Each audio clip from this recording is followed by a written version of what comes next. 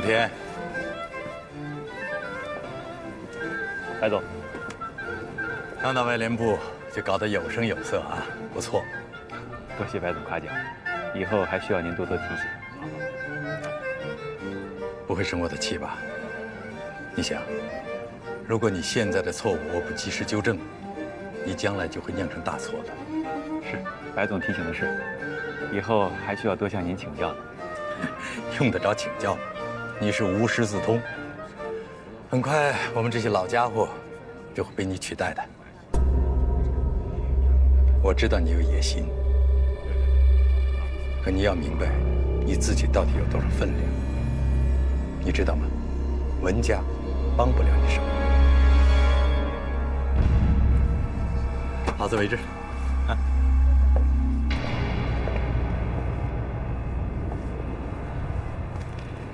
冰萌，你给谁打电话呢？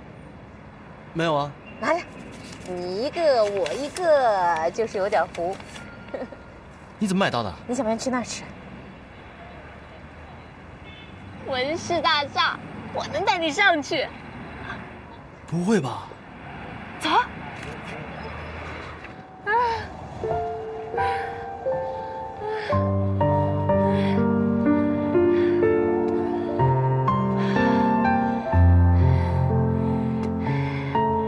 怎么样？好看吧？我最喜欢这儿了。你以前经常来这里啊？告诉你个秘密吧，这儿是这个城市最好看的地方。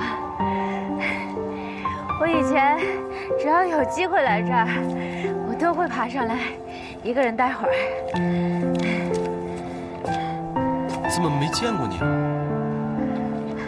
你也来过这儿啊？有点糊了，哎。不过人家肯卖给我，已经是不幸中的万幸了，感恩感恩。哟，对了，你不是1分钱都没有了吗？我把签名卖了。什么？虽然这是我最大的梦想，但是我要是饿死了，不就没法做梦了吗？对吧？有哲理。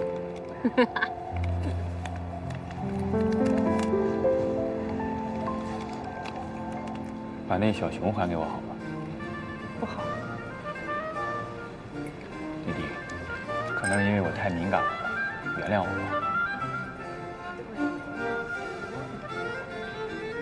你把我当什么了？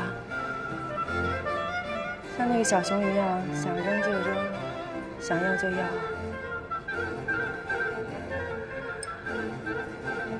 别喝了。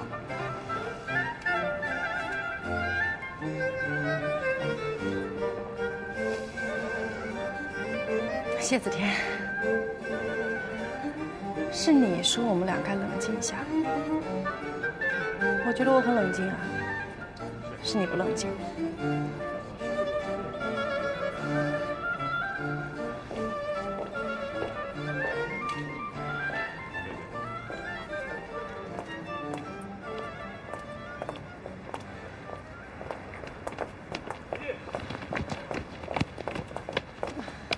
我送你回家。我不回家。你喝酒了不能开车。放开我啦！谢子天，你到底是哪根神经有问题啊？你想骂我的时候你就骂我，想讨好我的时候就讨好我，你当我什么人啊？我没有感觉啊。对不起。我不要听你道歉，把这给我。对不起，弟弟。还给我！对不起，弟弟。我不想听你道歉啊！我不想听你道歉，你还给我！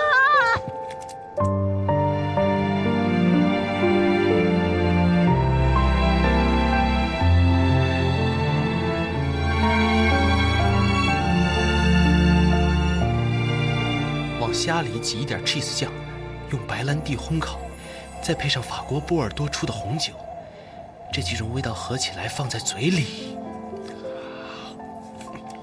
嚼啊嚼啊，还还有啊，真正的法式鹅肝一定要恰到好处，不能太熟也不能太生，啊，然后在嘴里那种口感，嫩滑无比呀。你以前做厨师的时候都吃过啊？当然了，老板不在的时候我就偷吃。你知道吃海鲜的最高境界是什么吗？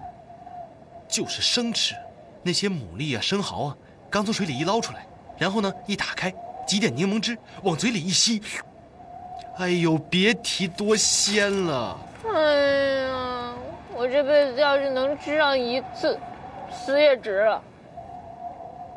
哎呀，你一定会尝到的。哎，行了嘛，你比我还会做梦。哼，你知道吗？我小的时候最喜欢一个人做白日梦了。我总想到有一天，有一个白马王子会过来接我。你笑什么呀？每个女孩都有这样的梦想的。噎着了。我就老想着，等白马王子来的时候，我在一个金碧辉煌的大厅，旁边都是鲜花。哇！白马王子突然之间从天而降，出现在我的面前。我穿着一身白色的长裙，他深情地看着我。慢慢的，我就靠在了他的肩上。哎呦，幸福的要命啊！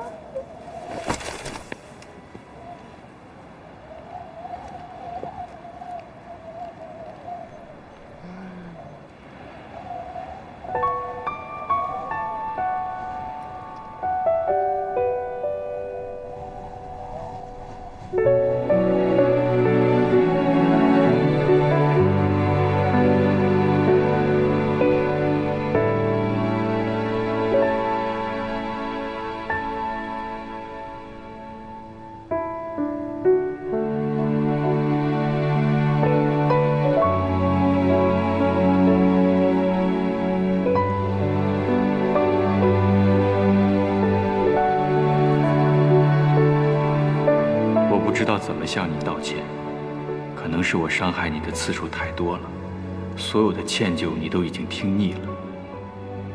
昨天看着你睡着，好像看到了你小时候。长大后，我一度觉得你变了，现在才发现，你还是你，是我变了。不管你愿不愿意，小熊我还是拿走了。我很后悔曾经扔掉它，希望现在捡起来还不算晚。子天。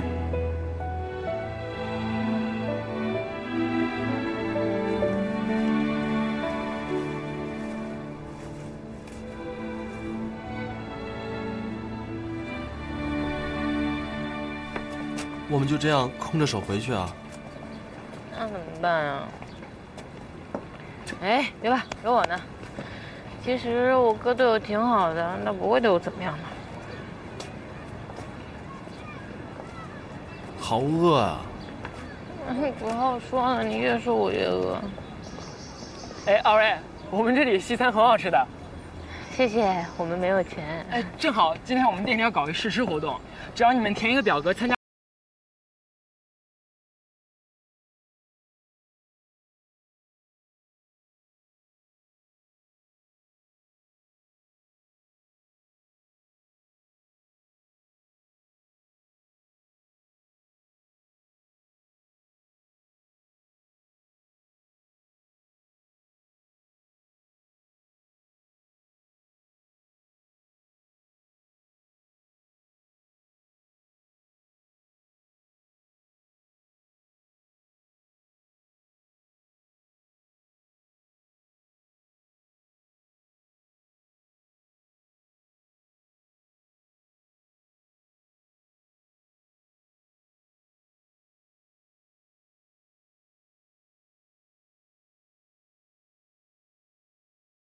我会笑我的吗？管他呢！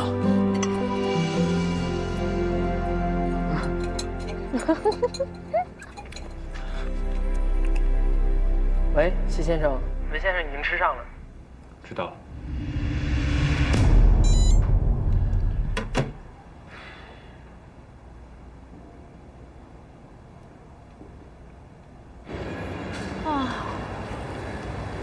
想到丢了钱还能吃这么饱。所以我说啊，跟着你就是享福，你的命真好。我哥也这么说，我给他带来很多福气的。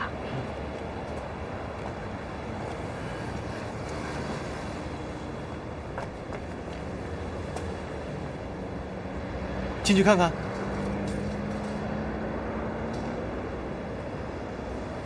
算，太贵了，这里面东西。看看也不用钱。你喜欢这件？这挺好看的。走了。喂。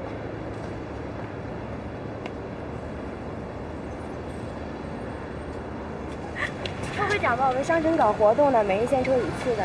真的？真的。哎，我们试试。我不是，我从来没这命。来吧，反正都是免费的。小姐，有什么奖啊？1、2、3、4、5等奖都有，最高奖项1等奖，然后最高奖项是3000块钱。走。哎，别，不是白不是啊。哎，你要是你自己摸嘛，给。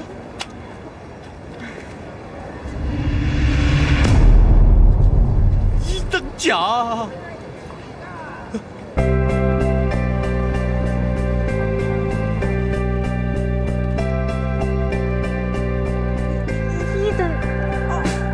我从来没中过1等奖！哇！我们再数一遍。你说我运气怎么突然间变这么好啊？想什么来什么？可能老天爷被你感动了，不想好人受委屈。你想，我们2000块钱拿去进货，那还剩下1000块钱。这种烫手的钱，我们拿去捐了吧。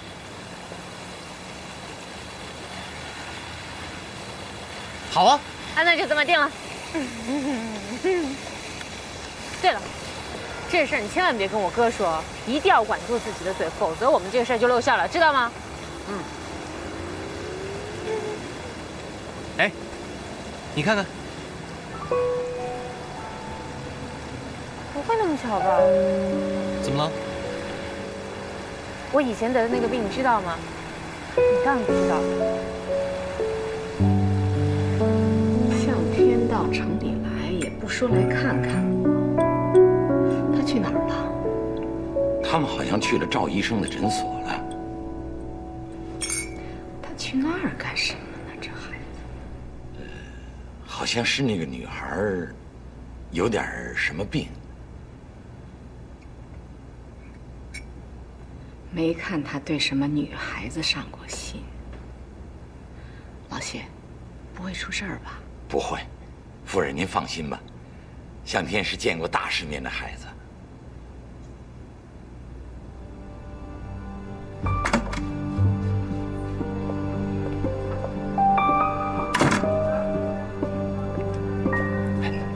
检查怎么样？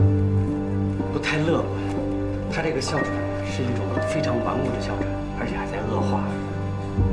那吃药啊，你给我进国外最好的药。他这种哮喘是不可逆的。我只能尽力控制它不再恶化，它应该是从小就有的，最佳的治疗时期已经过了，而且它随时都会有危险。可是他之前已经好久没有发作过了。你刚才说他不久前发作过，这是一个很不好的信号。隔那么久他突然发作，这是恶化的前兆。我建议他身边不要离开人。梅先生，问个不该问的问题，这是你的女朋友？不是，她未来的丈夫会一直提心吊胆的生活。作为文家20年的家庭医生，我想我有必要提醒您这一点。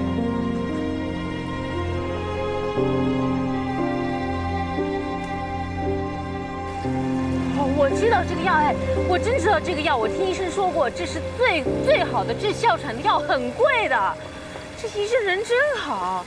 哎，你说我为什么今天一下子命就好起来了？我是不是在做梦啊？哎，胳膊借我用一下。啊，疼啊！那就不是在做梦了。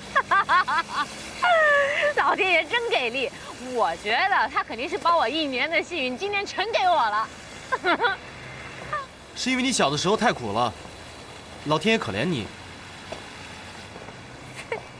哥，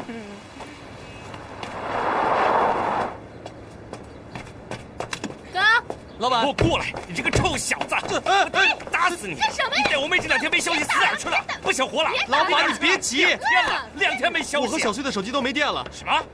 没电？是吧，小崔？啊？对，没电了。真那么巧？啊，老板，啊，货都拉回来了，您瞧。哥，搬货呀，还站着干嘛？快！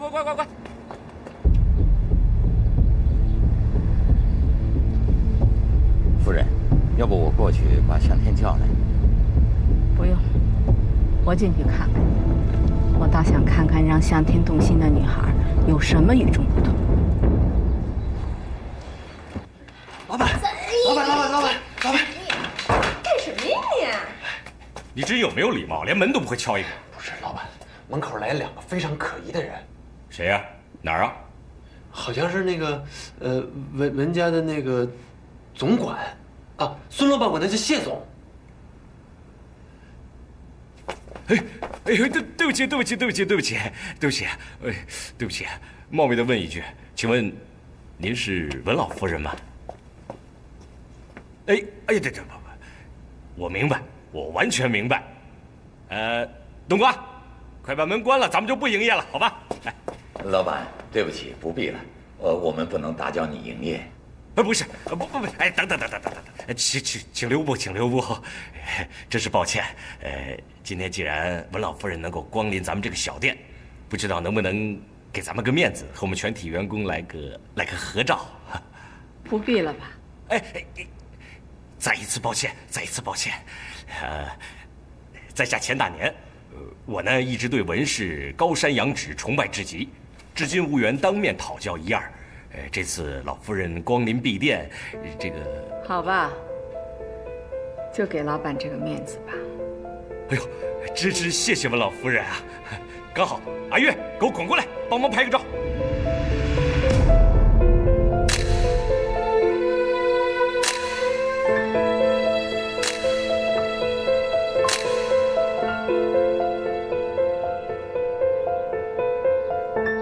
儿子，跟妈回家去吧。说什么我也不能让你在这儿受苦了。要不你和子天，让子天陪你出国吧。妈，我哪儿都不去，我就在这儿待着。是不是因为那个得哮喘的姑娘啊？赵医生他的嘴也太快了。他是你爸的朋友。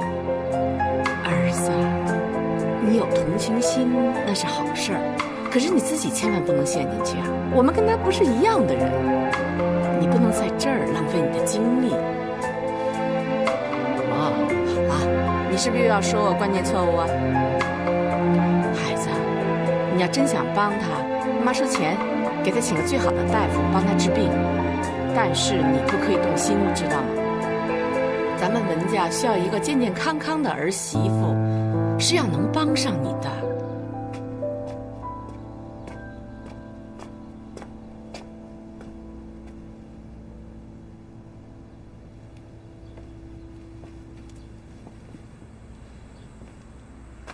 阿月，我说你这平常挑肥拣瘦，不吃这不吃那的，感觉你不是一般人啊！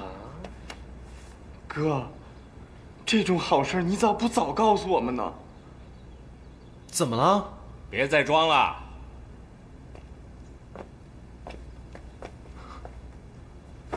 老实说，你到底从哪儿来的？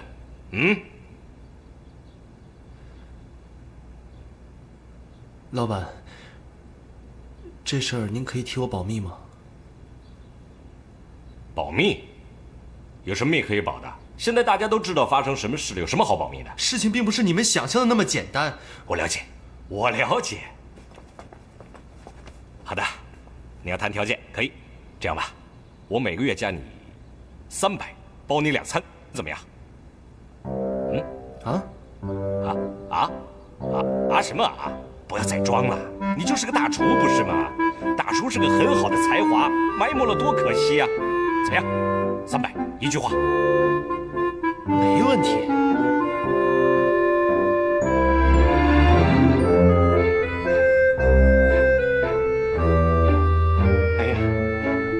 经闻着香味了啊！阿姨，你坐吧，我们等着。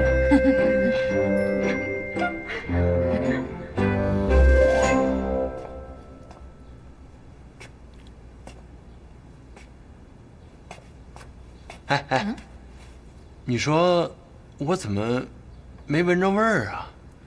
这都几点了？他在忙什么呢？这大厨做菜吧，肯定得耗费功夫的，那哪能像我们嫂子那样随便炒一炒，那能吃吗？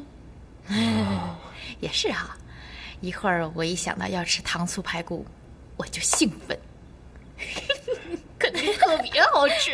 哎呀，我就想吃那红烧带鱼，也不知道能做成啥。哎呀，你要绝对相信阿玉的手艺，我先去勘察一下。好。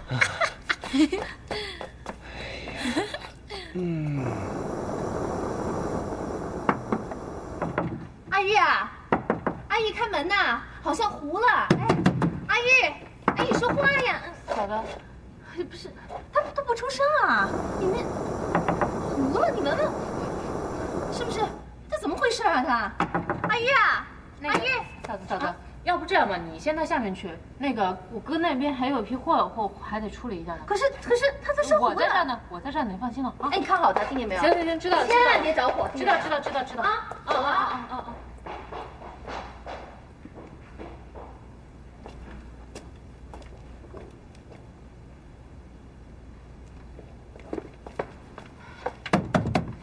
行，开门吧。还有别人吗？没了。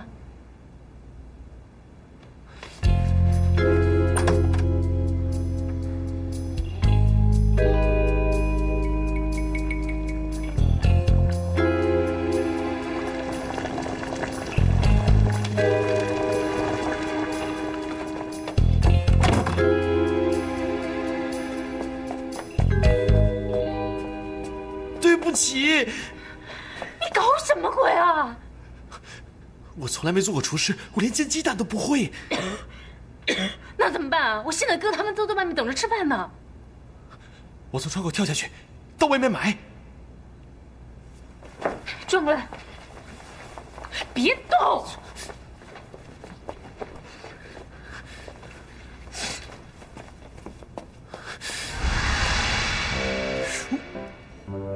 哎。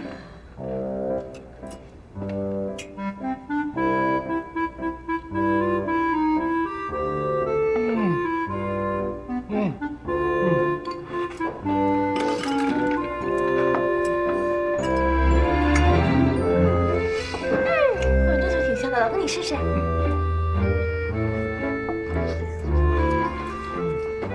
什么？这叫什么知道吗？叫食文化。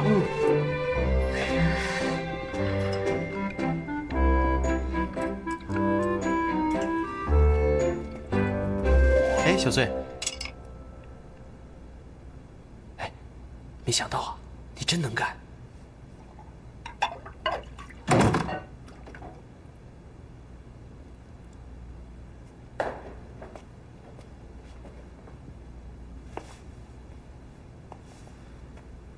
您说，第一，你不许再撒谎了。我最讨厌的就是满嘴跑火车的人。我记住了。第二，吃过就是吃过，没吃过就是没吃过。你为什么要骗我呢？人穷没关系，但是你不能死要面子活受罪啊！活的是一口志气，而不是每天在那边瞎说八道。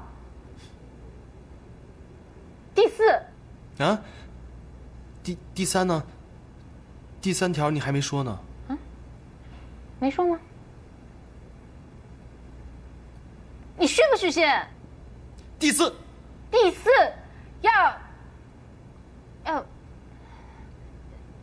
要虚心。你还笑？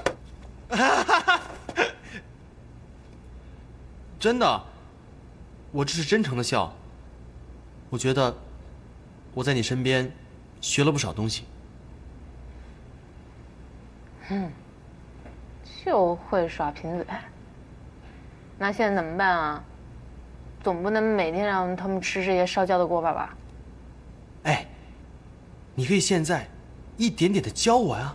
大哥，这是厨艺，没有10年8年入不了门的。哎，死马当活马医吧，来吧。哎，我告诉你啊，首先把葱姜蒜放进去，要煸出味道来，知不知道？首先这是第一个啊。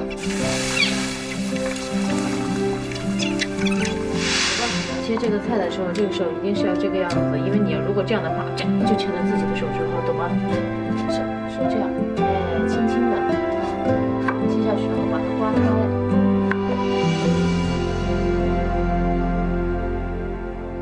阿玉，可可啊，阿玉呢？阿玉和老板在办公室说事呢，可神秘了。要不我帮你叫他？不用，我本来叫他一块去福利院，我自己去就行了。他肯定在跟我哥谈涨工资的事儿呢。终于开窍了。行，那我先走了啊。我妹的病，我比你早20年就知道了，不需要你跟我说。可是你知道现在有多严重吗？她已经好很多了。还没好。阿玉，不要在这里跟我装专家。她已经好很多了，医生这么跟我说的。什么时候？2年前。你知道这2年她的病又恶化了吗？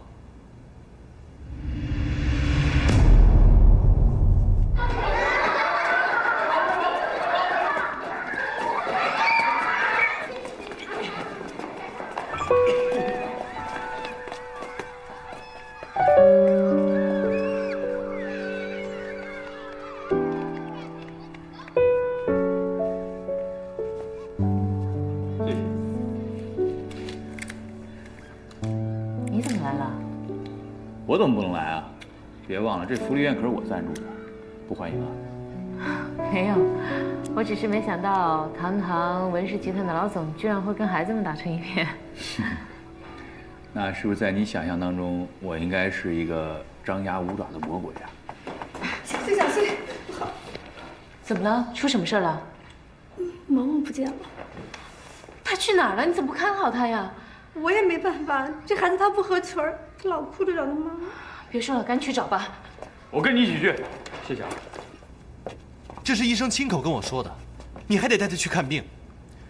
告诉你，阿玉，那医生根本就是个江湖骗子，他跟你开玩笑、胡说八道，你也信？你为什么就不信？哦，对了，你不就是怕花钱吗？我怕花钱？我怕花钱？我告诉你，如果花钱能把我妹的病治好，把我整个人卖了都可以。你是不会懂的，等你到外面去吧，搬东西去，做事去，别烦我，出去，烦死了。那药只能吃1个月，等下回我再带小穗去看那个医生。要去也是我带她去，我们家的事你别管。你不认识。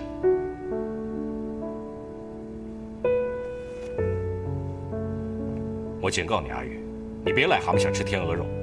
我一定会让我妹妹下半辈子变成全世界最幸福、最快乐的女人，你办得到吗？妈妈！妈妈！妈妈！妈妈！妈妈！妈妈！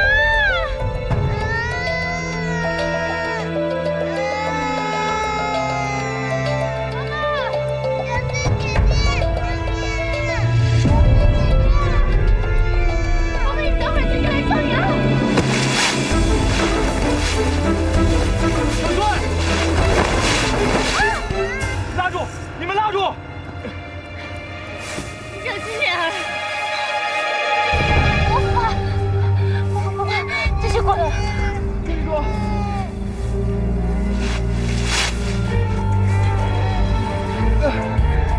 你怎么样？啊？是把萌萌带上去。好了，没事，萌萌，没事，不哭啊。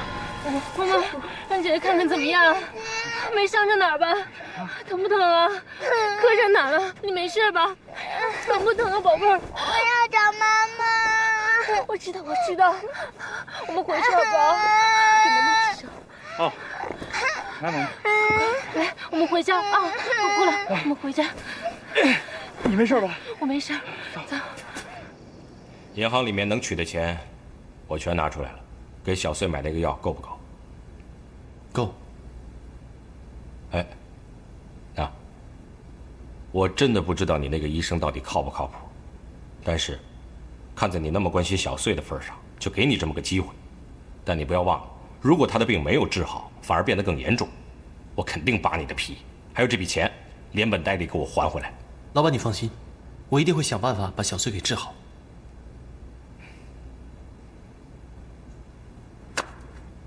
嘿，还有，发票别忘了。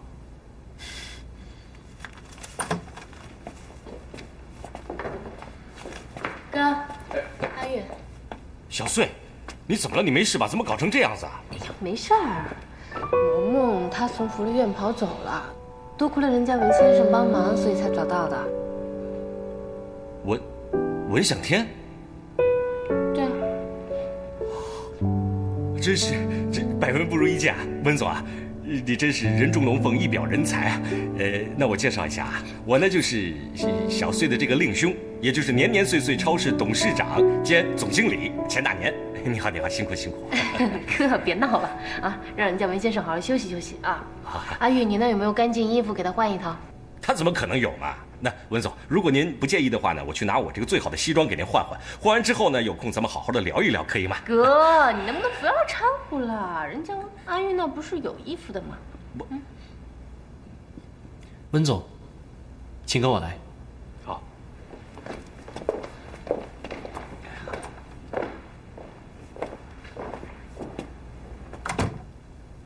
如果你能加进这个文家就好喽。哼。小穗没事吧？啊，她刚才怎么裙子都破了？救孩子呗。哎，说实话啊，这小姑娘胆儿可真够大，把我都吓一跳。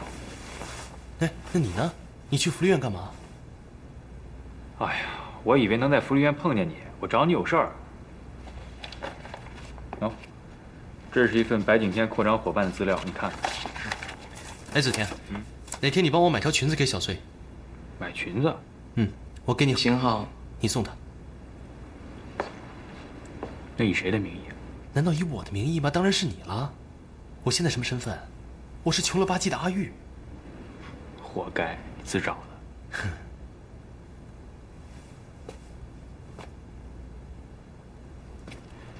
的。进。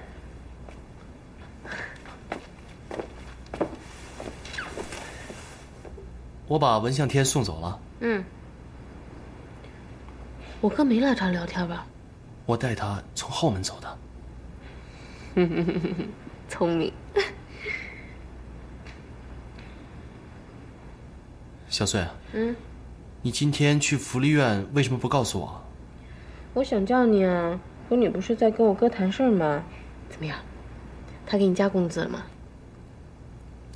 哎，像萌萌走丢这种事儿，你以后应该告诉我，我也想帮帮你。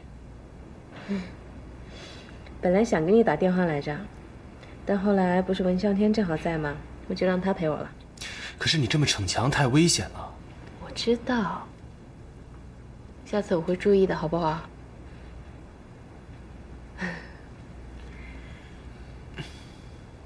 其实今天吧，我倒是对文向天这个人的印象有了一些改观。我以前老认为他是一种为富不仁的人，但接触久了呢，觉得他人好像其实也挺不错的。你知道吗？他还在福利院跟小朋友做游戏呢。所以我觉得我以前的看法，可能还是有一点主观。有钱人不一定都是坏蛋嘛。我觉得文向天还不错，算是个好人。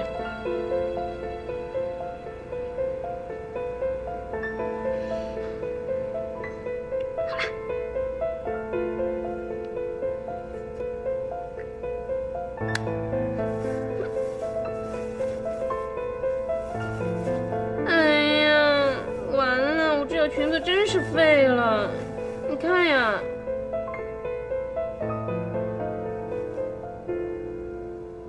想去哪儿？我送你。少来，什么时候你成我专职司机了？上车吧。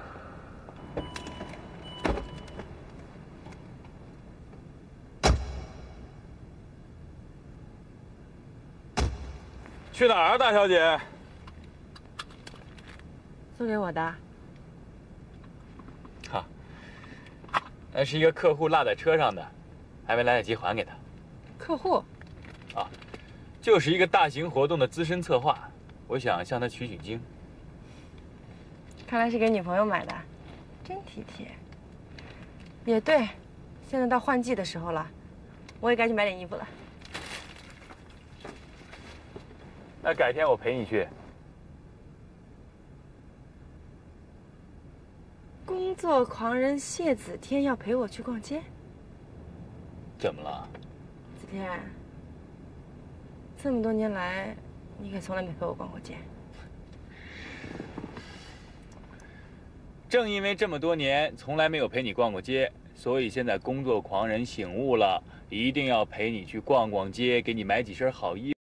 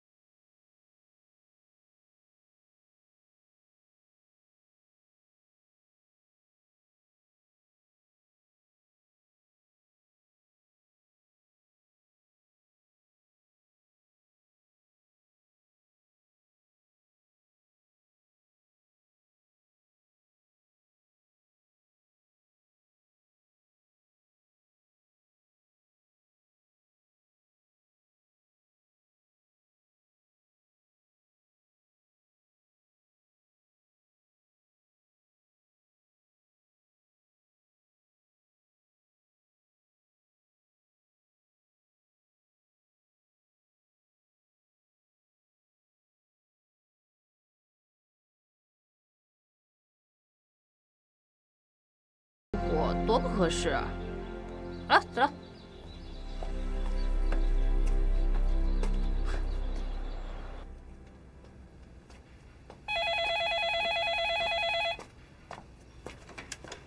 喂，哎，阿玉，找你。等一下。找我的？喂？干嘛？你在哪儿？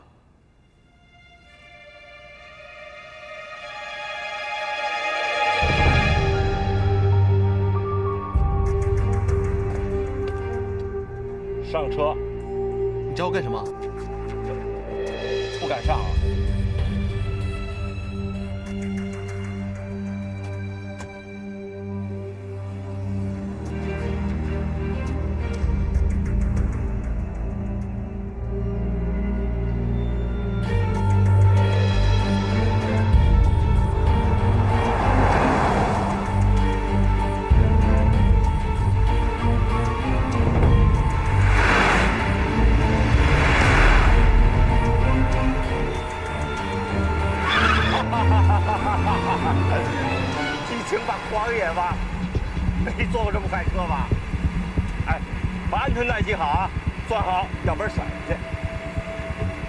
你要说什么赶紧说，我超市还一堆活呢。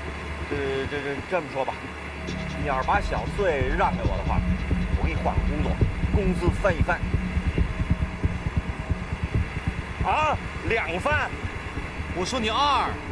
你怎么骂人呢你？哎，不是，这怎么？哎呦，这怎么回事啊？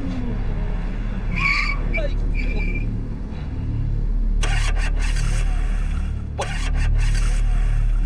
这怎么回事？这是啊？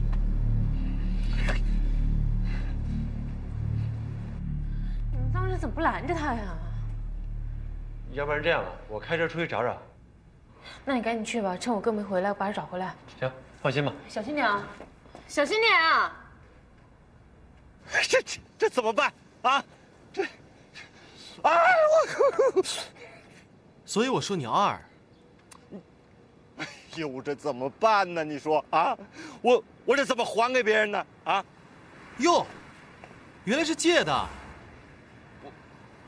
像我这种身份的人，要撑场面呢。这你不懂。为了赵，哎呀，我的车在半路抛锚了，啊，你过来一次多少钱？啊，5000，你疯了吧？你这不抢劫吗？这太过分了！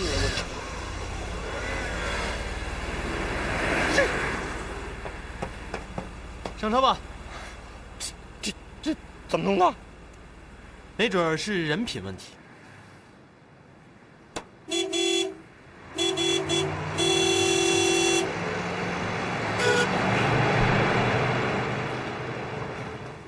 哎，这钱都给你，你就当什么也没发生过 ，OK？ 不是什么都能用钱解决的。这没钱是什么也解决不了的。